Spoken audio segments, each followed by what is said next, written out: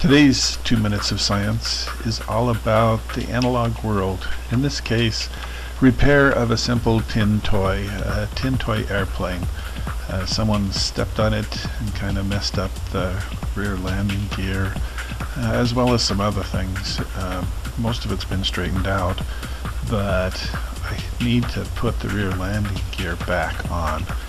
Now, in dealing with the tin toys, you have to be very careful because some of them are quite old, and bending any of the pieces can cause them to break off, which you don't want to do, because then you have to do more non-conventional repairs. In this particular case, the toy isn't that old.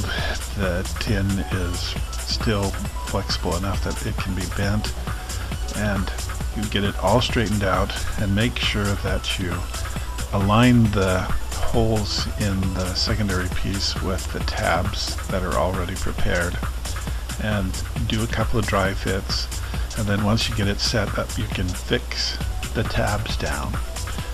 In this particular case, the flat blade screwdriver, moving very slowly to make sure that you don't bend them too fast and break them, is all that it takes to fix the toys. Then a thorough inspection over everything else to make sure nothing else is in serious trouble, and you pretty much have the tin toy back in operation. Now, fortunately, the key from most any tin toy will fit in most any other one, so I just borrowed another project key in order to wind it up and test and make sure everything is functioning in the motor compartment after being stepped on, and sure enough, it works like a winner. Thanks. That's the 2 Minutes of Science. Bye.